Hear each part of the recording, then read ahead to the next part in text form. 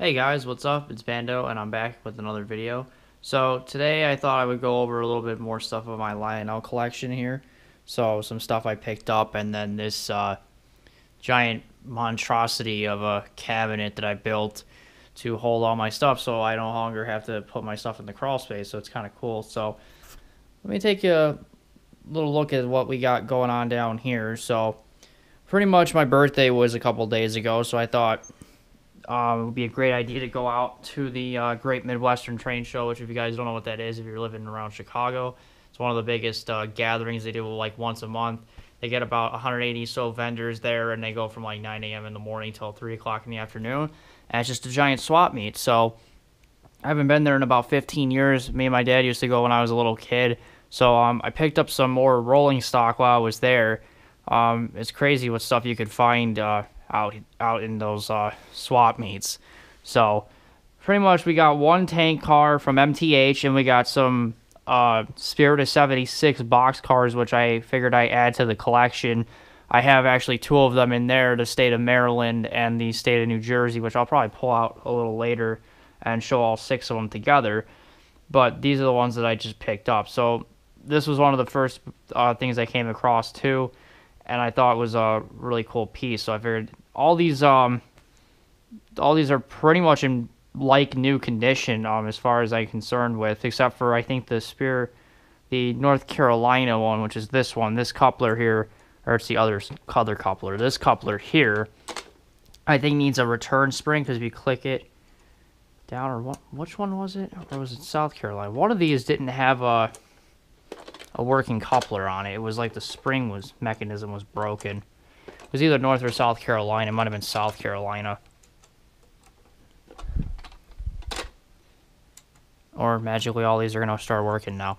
One of these did not have a working coupler on the one end. Yeah, here it is, state of New Hampshire. So you can see if I push the tab down, see how it doesn't spring out? So you have to pull this out to open the knuckle, which is fine because I guess in there you can't really see it because the lighting is terrible. But there's supposed to be a return spring right back behind the coupler there, and it's missing.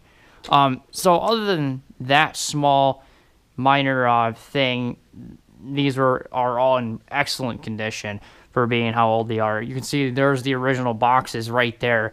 For all of them are excellent. They have the plastic is all in there. There's very minor wear to them, so I'm gonna put those away and store them. And probably side of this box, I have a couple other boxes that I have cars that I bought recently, and I'll store all of them together to make sure that they don't get messed up or anything. But these are definitely awesome. I picked each one of these up for $10 a piece, which is absolutely ridiculous. That's awesome. The guy had 50, 60 freight cars on this table, and they were all in boxes, and it just said $10 and up. And as soon as I scrolled across these and I seen these four were sitting there, I was like, I gotta add these to my collection. I think these would be so cool. And then this MTH Union Pacific tanker car here, it's kind of neat. It's got some nice logoing on the sides here and the backs. It's got this nice, I like this little flammable logo, which is kind of cool. This one was $20 that I bought. The only one with this is this little post here. You can see these corners have these black posts. This one's missing, and it got cracked off. But other than that, it's a really solid piece. It's got these tab couplers on the back, on the undersides of them, so they work exactly like these would, except these have a little bit bigger of a tab on them. And also when I was there, I took this guy to get a headlight, so now the headlight actually works again. It's been burned out for quite some time, so I figured I'd go buy another headlight bulb. That was 75 cents, so that was really a no-brainer to fix that. I tried to get a coupler for that Santa Fe switcher that's in there, but I couldn't find them.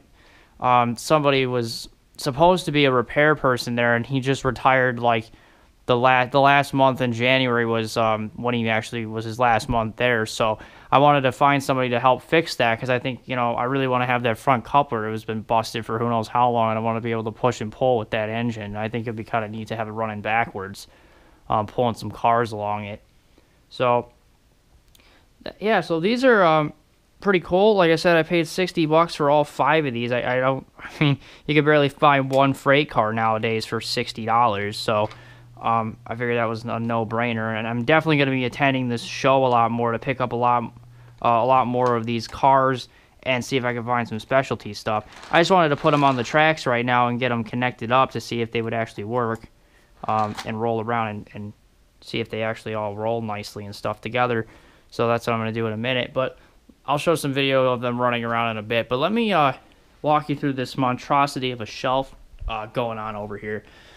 So this thing, I was sick and tired of pulling these boxes out of the crawl space, and I was looking for something that could store all of my stuff. And I came across this from IKEA, and I was actually looking at a smaller cabinet, and one of their employees pulled me aside and said, maybe you should come look at this. I think this would be a better fit for you. And I actually really like this. Pretty much you buy this organizer on the outside, this shelf unit, and you can customize the interior with whatever shelves they want. They have solid shelves, they got baskets, they got dividers and all this other stuff that you can buy. So I bought these nice glass shelves and then this nice glass topper that I just got yesterday for her because this was in back order. So I finally picked that up yesterday and put all this in and some felt to go in these drawers because originally I just had all the tracks in here. So in the bottom drawer here, I have my New York Central Flyer and my K-Line Santa Fe switcher here, which I like to put the engines in the glass. But you see they just roll out and then they have all this storage space. So I have all my track for my curb track in here and all my electronic stuff. So my transformers, my remote controls, and the power bricks for the other trains in this drawer. And I put them down there because that's the heaviest stuff that's in the bottom drawer. Then this one here, some of the track that's supposed to be right here is actually for this train right here, and that caboose was sitting in this glass here. And then these are all my freight cars that I have. For most of my freight cars are stored in this one. So I got, box cars, and I got 2 tank cars, coal cars, flat cars and stuff. So, and a couple of cranes. So that's kind of cool. In this drawer. This one I got some more track. I got the Union Pacifics and the Fire Train car, and then I got a couple steam engines back here, some extra straight track, and then these switches are brand new, so I didn't open them yet. And also these ones that you saw in the bubble wrap, these are the track pieces that I got from Lionel that they sent me out that were missing from that Santa Fe Super Chief set that I did a previous video on. So that was awesome of them. It took them a couple weeks to get it here, but I'm so glad they got that here. Then this one I have the Polar Express chasing down the New York Central track car. So up in here was where all these 5 cars were sitting up in this corner. Got the Polar Express cars here and the specialty pieces of track. So mini straights, mini curves, the figure 8, the uncoupling track. So these are all in this drawer. And then this one up here has got my Santa Fe Super Chief in here, and then all the rest of my passenger cars that didn't fit in the bottom drawer. Now this drawer, I kept it with the track because it was the top with the glass, so you could look down and see this nice little display going on here. Eventually, though, if I do buy enough material, I'll just buy possibly another drawer and just move all this up one, or I'll reorganize these drawers and take the tracks out and just lay the trains out on this nice felt material that I got, so it doesn't scratch this vinyl wood. And I also found this little guy in the crawl space. This is an HO version of this locomotive that I had sitting in the crawl since I was little, so that was kind of cool that I found that. But yeah, I really like this. I think it's awesome. Definitely worth the money. I mean, it was very expensive. It was probably right here. You're looking at it, probably about $450 to $500 for this shelf. And it took me about 3 or 4 hours to construct it. Although it was me screwing up with a couple of things, like putting the screws in the wrong places, and that back piece I actually put it on backwards. That's why you notice this little mark over here, because I had to bang these nails out and then flip this piece over and put this back in. But this is just a piece of vinyl. It's not really that thick. When if I ever do decide to move out or anything, I'm just gonna take the drawers out and the glass out and disconnect all these hangers under here. They're just screwed in, so you just unscrew them, and then I'm just gonna probably demo this outside, because this is $100 for this outside piece. So I would just buy another one of these, because I already broke the legs on the bottom. There's little 2 support legs because I had to take this and fold it back down because I had to take this back panel off. I ended up breaking these 2 legs off the bottom. So I would just go and buy another one, rebuild it, and then put it wherever I need it to go next. So yeah, these are pretty awesome cars that I picked up, and this awesome shelf, because I know some people were asking about the shelf from my Instagram, what it looked like and how it worked. So I figured I'd show that. You know, these are, I'll show you one of the boxes here for this, which is really neat. So it just has, the guy put those stickers on there, but you just see it just has some text labeling, and they got, you know, the backs of them, how they look here. I think it's really neat. And then they have the car with the actual serial number here. I think these are really cool nostalgia pieces. So the only one that's not is the state of New Hampshire doesn't, or not New Hampshire, no, well, it's North Carolina didn't have the tag like this, so I don't know what happened to that, but other than that, it's just fine. And like I said, I fixed the headlight on this guy, so now when I turn it on, the headlight actually lights up now, which is awesome. So I'll get a couple of shots here really close up of the cars, and then I'll run them around. But I love these cars because they have the state flag on there. When they were admitted to the Union, the capital of the state, the bird, the flower, and the tree, and the motto all on the sides of the car. And then each car obviously has, you know, a different sides and roof for the most part. I mean, some of them share the same roof, like the state of New Jersey shares the same roof and sides in the front here as Rhode Island does. But yeah, these are just magnificent and well preserved, because these were probably made, I think, probably, like, I'll have to look up the date actually, but I'm pretty sure it was in the 90s is when these were built. And these are just fantastic.